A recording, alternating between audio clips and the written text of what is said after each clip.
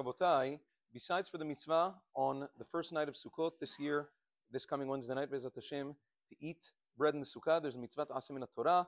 We learn it out, Chamisha Asar, from Pesach, just like there's a mitzvah to eat a kezait of matzah Belel Pesach. There's also a mitzvah min Torah to eat a kezait of bread in the Sukkah on the first night of Sukkot. But besides for that mitzvah, for the rest of Sukkot, a person is not obligated to go actively and seek out bread to eat in the Sukkah. Rather, there are certain things that must be eaten in the Sukkah and certain things that don't need to be. Now, which is what?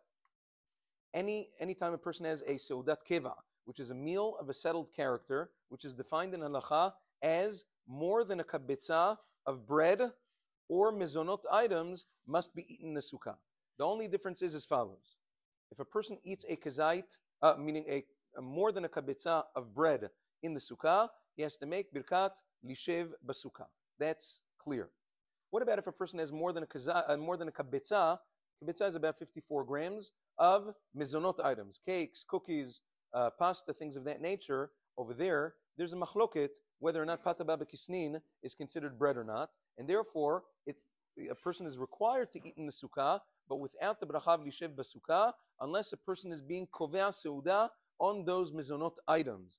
Kve'ot seudah, in this context, is approximately 3 kabetzim, which is 162 grams of that mezonot, of the cake, cookies, pasta, whatever it is, in which case a person would also be reciting the bracha of lishev basukkah. Now, although, with regards to birkat hamazon, for a person to make hamotzian birkat hamazon on cakes and cookies, a person would have to have 4 kabetzim because of safek brachot. But with regards to lishev basukkah, 3 kabetzim, which is 162 grams, is sufficient. So that's with regards to that.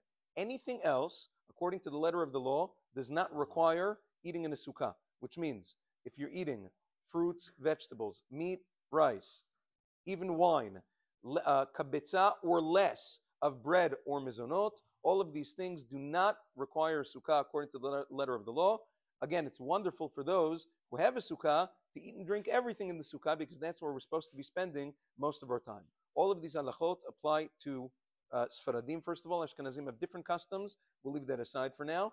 And also only apply to men. Women will never, at least Sephardic women, Ashkenazi women are a different story, but Sephardic women will never recite the bracha of lishev basukkah, because it's mitzvat aseh she'azman grama, from which nashim are patur. Women do not have the mitzvah of sukkah, just like they don't have the mitzvah of lulav. They may sit in the sukkah if they wish, they may take a lulav if they wish, but they cannot make a bracha because it's a positive time-bound mitzvah. Have a wonderful day.